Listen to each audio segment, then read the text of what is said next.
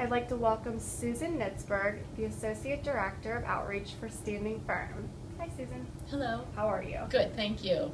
Good. Can you tell us about Standing Firm and what it is? I'm happy to. Standing Firm is a relatively new initiative in southwestern Pennsylvania.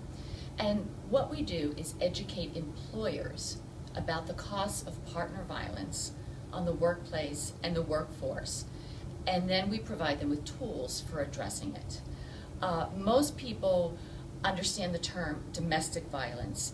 And when we created our tagline, the business case to end partner violence, we specifically chose the word partner because employers, when they hear the word domestic, they think it only happens at home. It has nothing to do with me. And in fact, it's not my business. And what Standing Firm is here to tell employers is that it may happen at home, but it walks through your doors every day at work.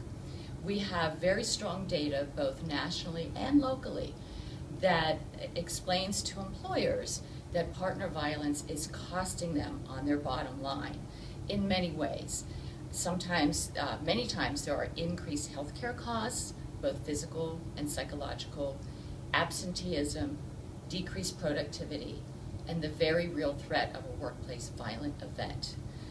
Often, when a victim threatens to or leaves her abuser, the abuser may not know where she is staying at night, but he knows where she works. And this is the most vulnerable time for violence, and often he comes to work to harm her, and not only is she in danger, but her coworkers, her customers, her clients, her patients, her students are in danger. Absolutely. So this is why employers should be interested in the Standing Firm initiative. Correct. It's costing them, whether they know it or not. And I forgot to mention one other way it's costing them is on the abuser side. Employers employ abusers, and abusers misuse company resources, computers, cell phones, time, vehicles, those kinds of things. So for example, if a victim is receiving 30 harassing texts an hour at her workplace, someone out there, very possibly at work, is making those 30 texts, therefore using his work time. And I say him in terms of the abuser because most abusers are men, most victims are women, but we know that there are men who are victims and women who are abusers. And I'd also like to point out that we know that the rate of domestic violence in the gay and lesbian community is very, very similar to the heterosexual community. What does joining actually mean? Well, I'm glad you asked that. First of all, joining Standing Firm is free. Secondly, what it means is that partner violence is on the radar screen of the employer, and that the employer will consider taking one of any number of best practice action steps. The way we like to talk about it is the 3 R's: recognize, respond, and refer. So recognize, number one, as I said before, recognize that there's a business case to address partner violence in the workplace. Of course, we also think it's the right thing to do. Secondly, respond. The respond is the biggest piece. Respond can take the form of policies, communication, information, education, training, and even restroom stall posters that provide 800 numbers for victims. And then finally, refer.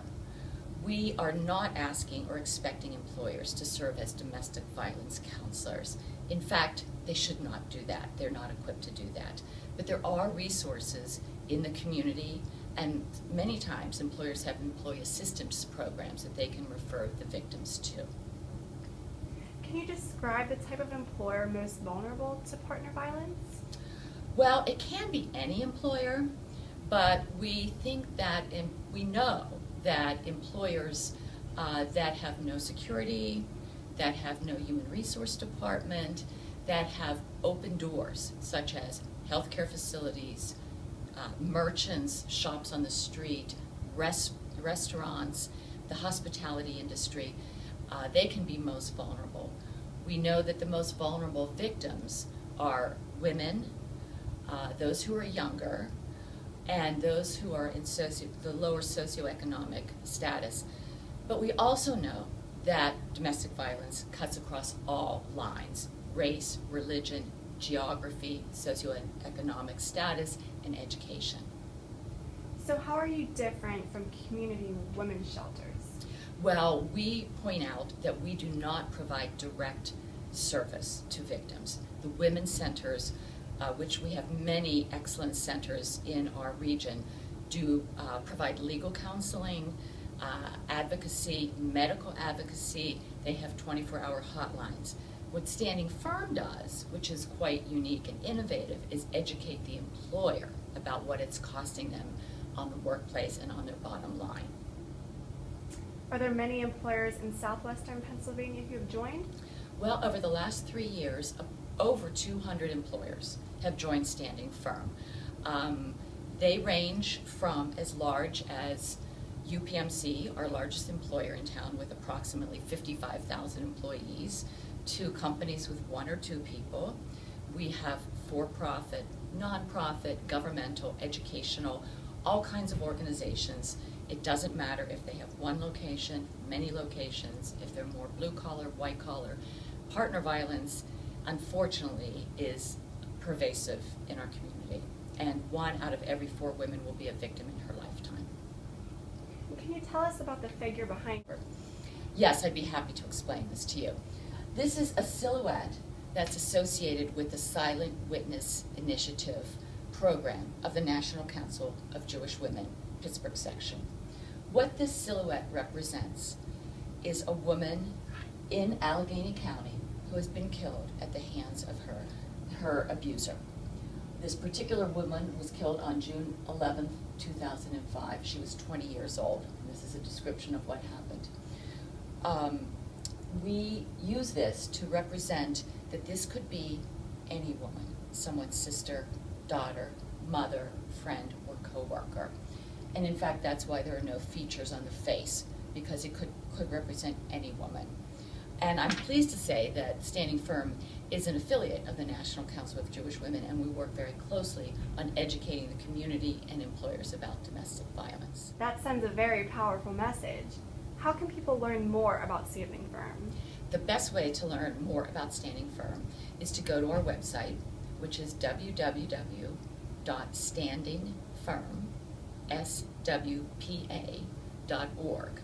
The SWPA stands for Southwestern Pennsylvania. So that is the very best way. And a company can join just on our homepage where it says Join Us. That is the very best way to get in touch with Standing Firm. Well, thank you, Susan. Thank you for speaking with us, and we wish you well. Thank you.